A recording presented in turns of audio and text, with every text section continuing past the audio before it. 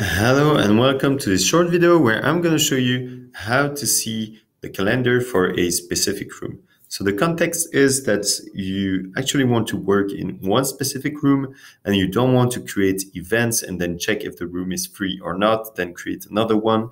You want to see basically when it's free to book your slot based on that. So how to do so?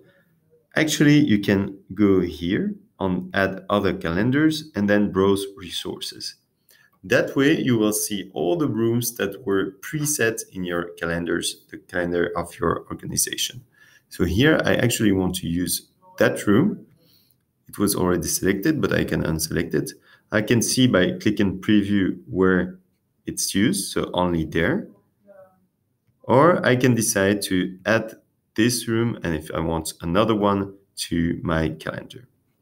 Once I've done so, I can come back here, and here on the left side, I can decide to click on the rooms for which I want to see the calendar.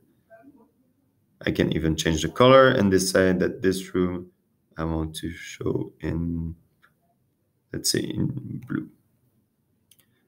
So here I can see that this room is actually booked for this meeting and this meeting.